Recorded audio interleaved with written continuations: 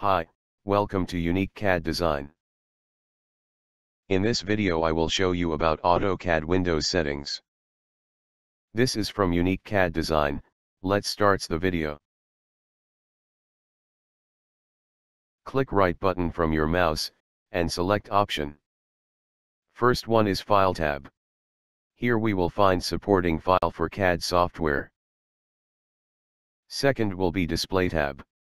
In this first option is Window Elements. Here we can customize and controls display settings specific to the drawing environment. In Windows Element, top one is Color Scheme. Here we can change AutoCAD Workspace visible color mode into dark or light. Based on our comfort brightness level, we can change color scheme. Next one is Display Scroll Bars in Drawing Window. Uncheck this. It will hide the scroll bars at the right and bottom sides of the drawing area. In CAD Maximum Workspace will reduce the pen command, zoom in and zoom out command while drafting. And our mouse scroll will do the same function of scroll bar. So I will recommend you to hide this, because it will covers the workspace. Use large buttons for toolbars. Resize ribbon icons to standard sizes.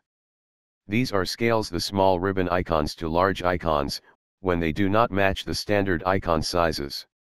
And these two commands are not work in Windows 10. If you want to increase the icon, go to Display Setting and change Display Resolution. In the window we can notify that, we are getting tooltips when cursor move on commands. Uncheck this. Now we are not getting any tooltips at the cursor. This will very helpful for beginners to know about the tools.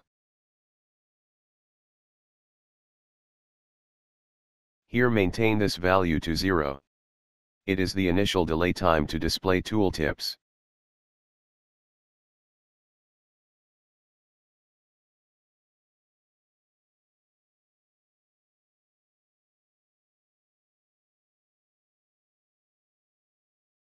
Next, show rollover tooltips.